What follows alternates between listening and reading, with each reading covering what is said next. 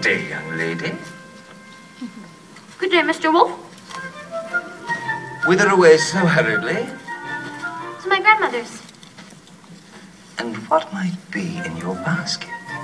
Some bread for grandmother. So she'll have something good to make her strong. And where might your grandmother live? A good quarter of a league further in the woods. Her house stands inside a great oak tree.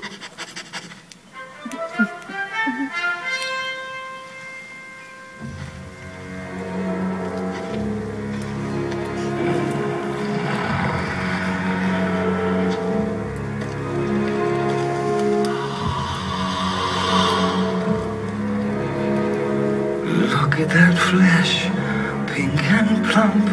Hello, little girl. Tender and fresh, not one lump. Hello, little girl. This one's especially lush, delicious. Hello, little girl.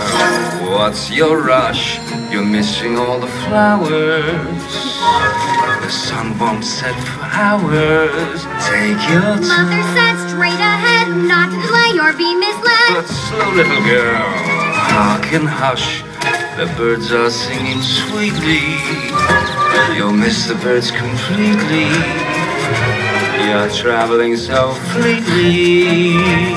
Grandmother first, then Miss Plump. What a delectable couple.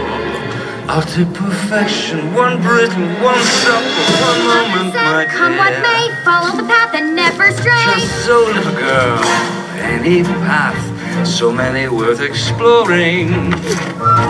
Just one would be so boring, and look what you're ignoring. Think of those crisp, aging bones, then something fresh on the palate.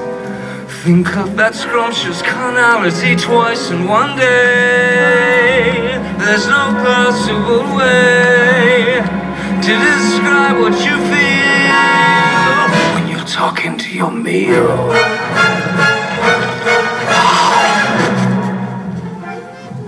For Granny.